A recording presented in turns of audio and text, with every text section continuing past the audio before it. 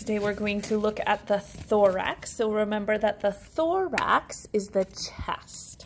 So in order to do this, what you're going to have to do is you're going to have to break its ribs. I know it sounds terrible, but you are going to cut the ribs open here, and it's going to be a little tricky.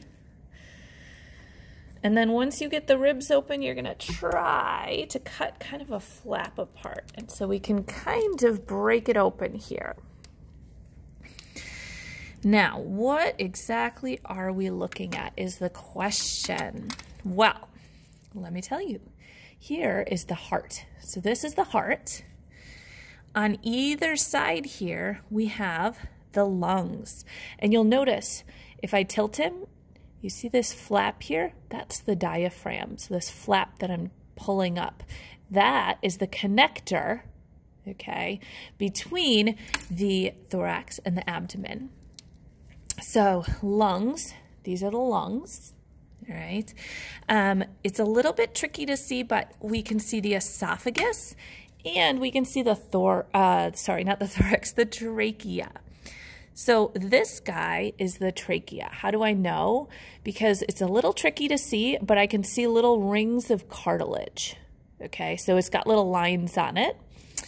And then next to that, really tricky to see, is the esophagus. So this is really, really tiny. You might actually even, if I pull the trachea out, sometimes you can see the esophagus behind it, but the esophagus is super, super tiny behind that trachea. There's also arteries and veins that you can find. So coming up from the heart, we have the aorta and the superior vena cava. And then if you kind of tease away some of the stuff down here, you should be able to see the inferior vena cava, blood vessel down here.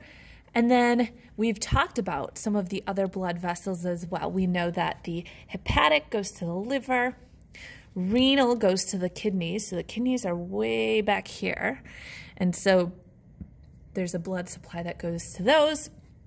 Femoral is the legs. We have the carotid artery and the jugular going up in through the neck. And so you can kind of play around and see if you can find any of those.